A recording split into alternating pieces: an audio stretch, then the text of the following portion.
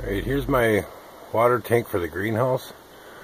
Fill it up with a garden hose, and then it comes down this clear tubing. It's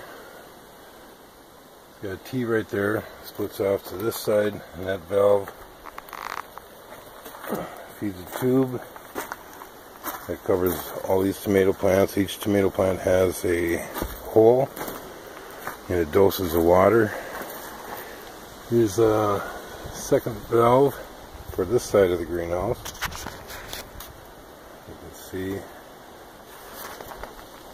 ran it through this box, so each plant is covered. We'll just turn this one on.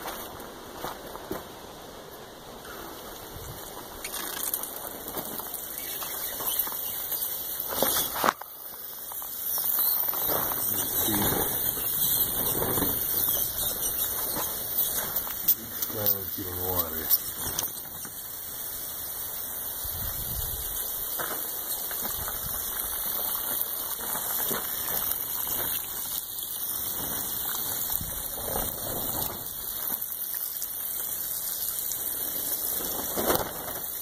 And these are my pepper plants, jalapeno peppers.